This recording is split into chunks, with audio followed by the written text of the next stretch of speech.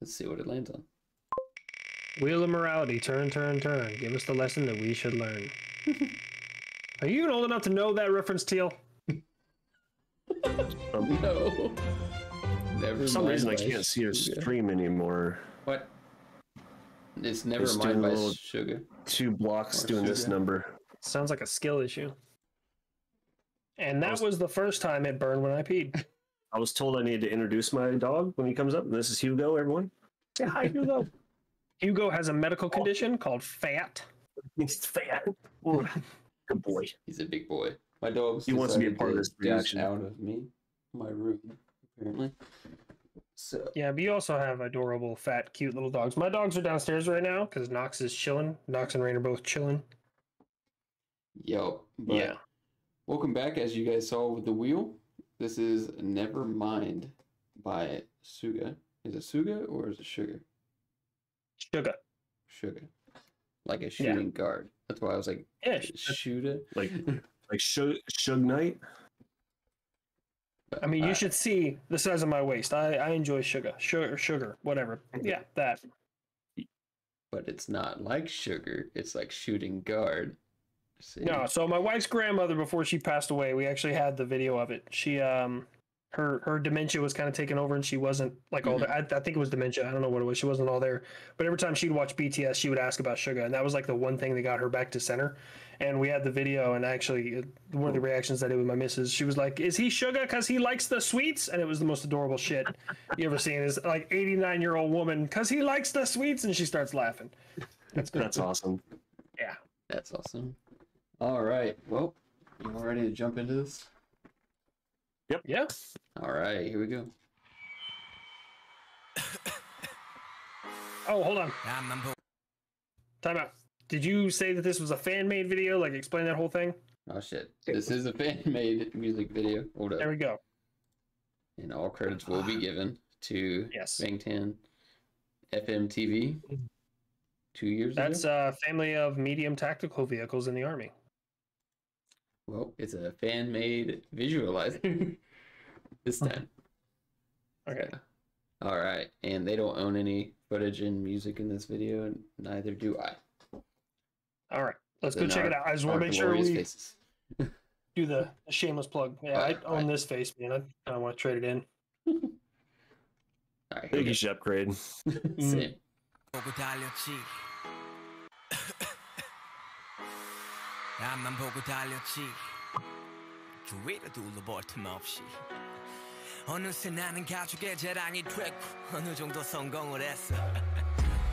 Jesus, a lot of people. Hold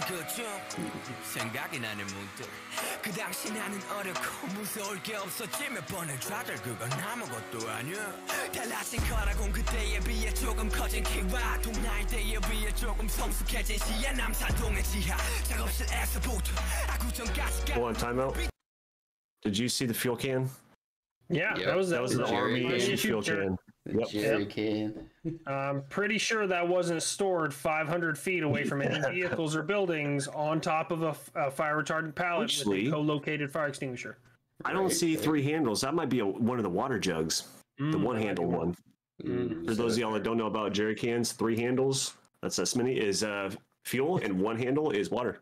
I held up 2 fingers. What's the name of the spout that they screw onto those to pour them in vehicles? I can't remember.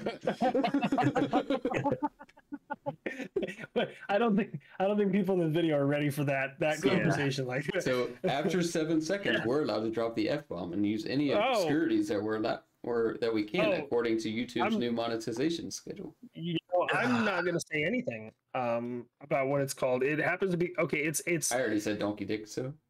Oh, fair enough. Okay, then, yeah, we're good. Donkey Kong Schlong, but you know.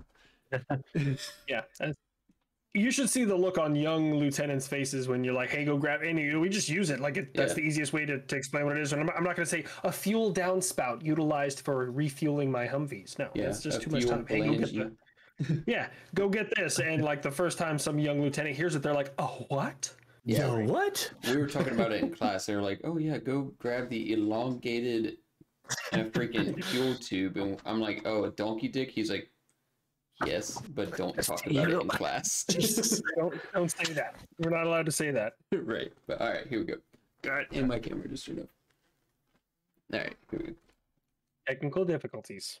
Hugo refuses to not be in this video, so he's here. He keeps coming back. Hugo's going to tell us his opinion. Yeah, he will.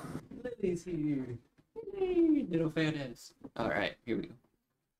개제시야 남산동의 지하 작업실에서부터 아구정까지 깔아놓은 내 비청춘의 출처 주위 모두 말했지 오버하지마 음악한답시고 값이면 집안 거덜내니까 그때부터 신경 안 썼지 누가 뭐라던지 그저 내 꼴린 대로 내 소신대로 살아갈 뿐 네가 보기엔 지금 난 어떨 것 같냐 내가 보기엔 어떨 것 같아 내가 망하길 기도했던 몇몇 놈에게 물을게 집안 거덜낸 것 같냐 새끼야 I don't give a shit, I don't give a fuck 하루 수백 번이 버릇처럼 말했던 내게서 신경 꺼 실패나 찾아 나보고 고개 숙여도 돼 우리는 아직 젊고 어려 걱정 붙들어매 구루시하면 도래는 픽시키기 마련이거든 내게 돌아갈 수 없다면 직진 실수 따위 모두 다 이겨 Nevermind 쉽진 않지만 가슴에 새겨놔 미칠 것 같으면 더 This is a little bit different than what we've seen from him. This is a lot of what we see is like super aggressive, and like while there's an aggressiveness to this, a lot of it is more like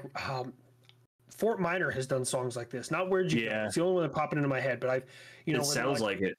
Yeah, look back on his past and kind of reflect on things and come at things with a little bit more emotion. I think we've seen stuff like this from like Eminem. With his significantly more aggressive, but I like it. It's got a good beat to it. It's got a good message. It conveys, I guess, his emotion behind it. I mean, don't let me be the only one here talking, guys. No, yeah, you're good. Like, look at the blood on the stairs and his bloody lip. Oof. I was gonna say that I see. I don't know if you guys see it as well, but there's a lot of reoccurring themes in this, and like a lot of it's like talking about people who were like naysayers, you know, like this in this one he's talking about like, how do you think I'm doing now?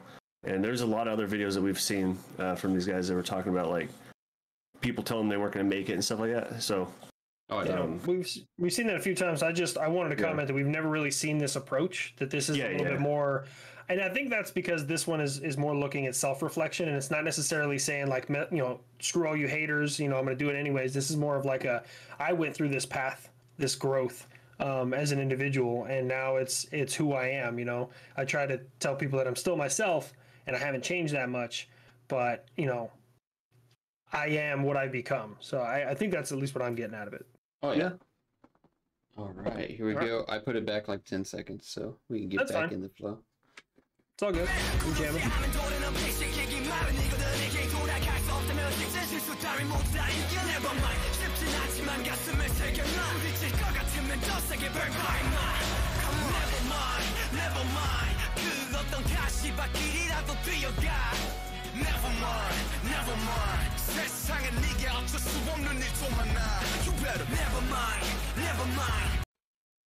So it seems like he's talking about, he's like, oh, look, I'm gonna give up. And he's like, never mind. Like, there's too much shit that I can't control with it, so I'm not stopping for nothing. Yeah, the beginning seemed like a transformation. Now this seems more like motivation. Like no matter what hits you, just keep going. And it's interesting that he chose the word "nevermind" rather than anything else, any other synonyms, any other euphemisms, or anything else in the English language. That he chose the word "nevermind." I think it's interesting. I don't know exactly what that means at this point, but I like it. I like that choice there. Fits really well with the whole feeling of this. Yep, and like even this, like, what do you want to call it? A sentence right here says there are many things in the world you can't help. Like, boom. Don't give up. Well, he also used a couple of analogies that I did like in his lyrics. One, you know, moss never grows on a rock that doesn't get overturned, or something along those lines. Yeah. You know, that's showing that you gotta move to get better or to change, right? And then the other one was, you know, even if you're gonna crash, accelerate all the way to the end. Meaning, like, even if you think you're gonna fail, give it everything you got. So that's at least what I got out of that. Somebody in the comments might be like, "Oh, that's not what he was going for at all." But those are both motivational things to me. Well, I mean, we've said it before. Like, everyone's going to get something different out of everything. We can watch the same movie and get two different things out of it. Same thing with music. I'm trying my best to listen, but Hugo is being super playful right now. He's like nibbling at my neck. He's biting my hands. He's giving me all kinds of kisses, trying to hit my headphones off my head. Hugo, we're busy right now, bud. Hugo, we gotta work. Yeah. It's funny. So I tell my Just dogs, staring I'm at like, oh yeah, let's go to work. And they'll run upstairs, get into my computer room. And I have this big round chair in here. They just jump right on it and they just look at me. Before Hobbs went blind and pretty much deaf, my wife used to take him every day when she was a dog groomer still. And she'd be like, oh, we're going. Are you ready to start working? And he would like yell and scream and run towards the door. He'd lose his damn mind. He loved working. Yeah. There you go. All right, here we go.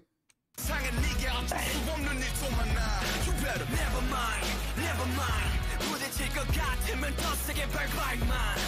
Never mind, never mind. 포기하기에는 눈이 아직 젊고 어려 임마. Never mind. 부딪힐 것 같으면 더 세게 밟아 임마. 부딪힐 것 같으면 더 세게 밟아 임마. Never mind.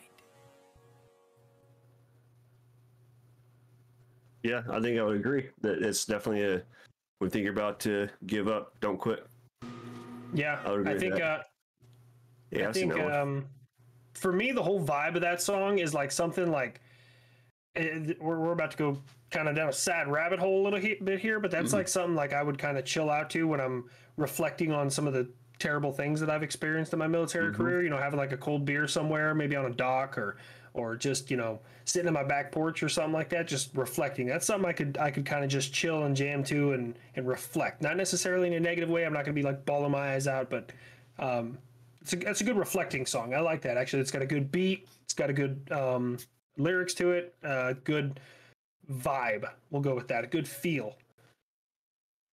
Yeah, I was gonna say I've done that before. There have been nights where like I'll start a fire on my back porch, just throw in the headphones, have a couple beers, which I don't really drink anymore. But I mean, I would probably have a couple beers and do it again. But just sitting outside listening to music, that's kind of therapeutic sometimes. Just watching a fire. Oh yeah. Yep. And let's see. I know. One time, Teel, he got a 3-star hotel instead of a 5. My goodness, are you okay?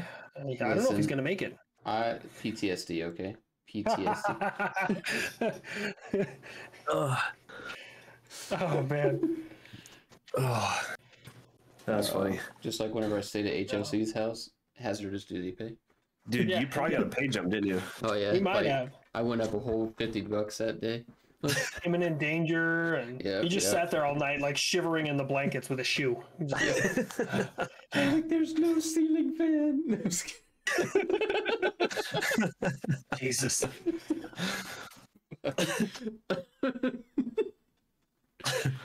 Oh shit! All right.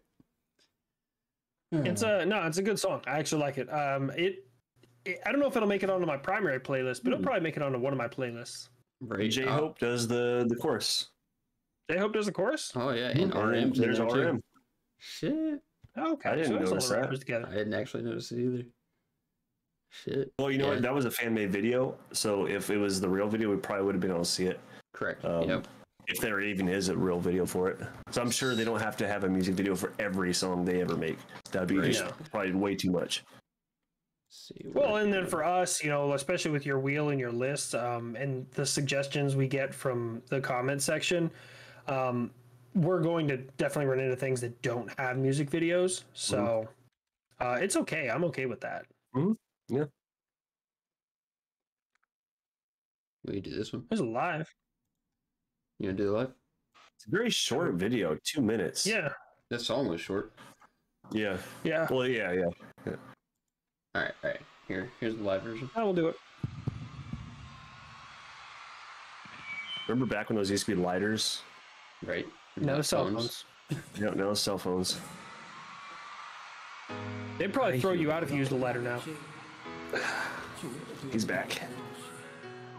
어느새 나는 가족의 자랑이 돼 어느 정도 성공을 했어 사총이란 말하는 그중 생각이 나는 것도 그 당시 나는 어려 무서울 게 없었지만 보는 자를 그건 아무것도 아니야 달라진 과락은 그때에 비해 조금 커진 기와 그 나이대에 비해 조금 성숙해진 시간 항상 동일지야 작업실 에서부터 아구절까지 갈아놓는 빈 청춘의 수조 주인 모두 말했지 오버하지마 음악을 잠시고 깜찍한 시간 걸어내니까 그때부터 신경 안 썼지 누가 뭐라든지 그저 내 걸린 대로 내 허신대로 살아가던 네가 보기에 지금 난 어떨 것 같냐 내가 보기엔 어떨 것 같아 내가 만약에 기도해서 몇몇 넘게 모르게 시간 걷어낸 거잖아 새끼야 I don't give a shit, I don't give a fuck 하루 수백 번이 버릇처럼 말했던 내게서 신경과 실패 난 잡혀 난 버벅거긴 쏟을건데 우리는 낯설죠 어디 걱정 포스름에 부르지 않은 거리는 피식이니 마른 인들은 이기고 내 각도 없는